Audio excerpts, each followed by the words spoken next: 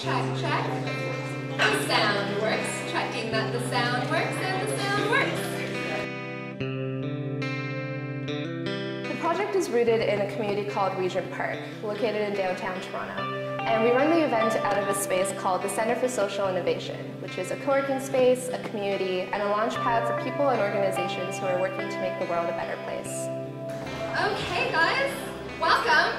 Thank you for coming to the 4th Stories of Ours here in Regent Park. Thank you. This project is all about complicating and challenging the narrative, whether it's what it means to be a Canadian, or what it means to be an immigrant, or what it means to be a woman, or what it means to be a refugee. It's all about saying there's more than just the main story here. So I think one of the most radical things that we can do is to speak our truth. I think the most radical thing that we can do is to speak our truth and empower other people to speak theirs. Bullet holes in the government buildings give the city an eerie air of desertion, but we don't talk about it too much. For us, this is only a temporary stop on our way to our final destination. In the morning, we board the plane to Tel Aviv, with dozens of other ex-Soviets hoping for a better life.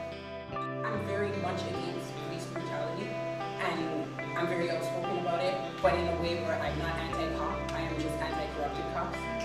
We're creating a truly diverse space for people to occupy together. We're trying to remove labels and talk about what it really means to be a person. Okay, thank you.